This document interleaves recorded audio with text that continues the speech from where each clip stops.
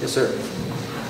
My name is Peter Schneider. I've been a Bethel resident since 1968. I went to high school in this building.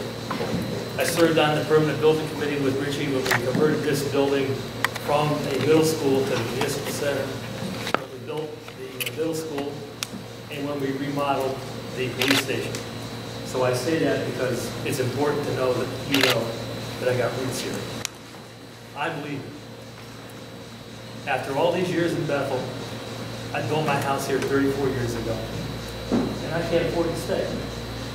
2008 took the wind out of my sails.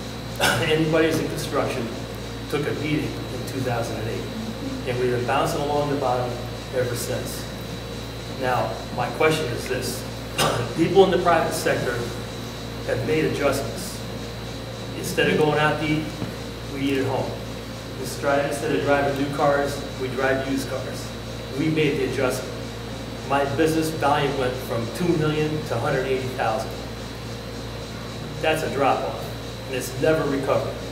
And the reason I say this is because I'm not alone.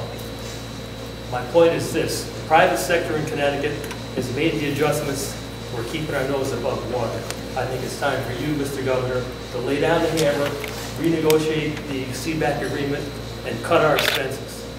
It's not fair that you cannot lay anybody off so that we can keep our expenses and our revenue in check. Allison now. Everything I heard today so far is roses and peaches and cream. Very nice, but it involves spending more money than we already spend, and we're already the highest, one of the highest per capita debt states in the country. Let's get the job done. Let's drop down the hammer and get to work. Well, respond to that. I don't have to fire a lot of people. Tens of thousands are going to retire over the next 3 or 4 years. But the pension. The question is, okay, since you're going there, they're going to get well compensated.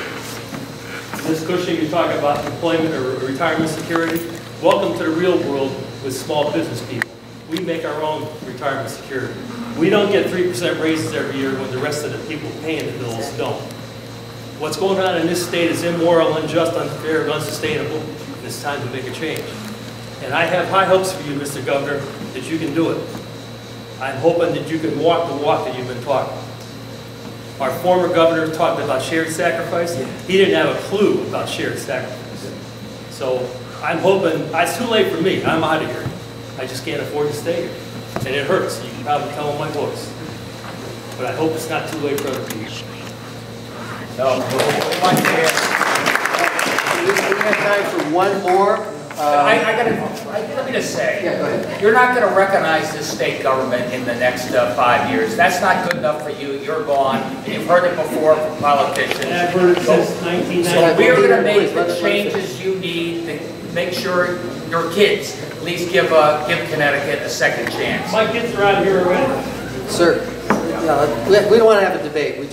So thank you very much for your comments. And sir, I think you were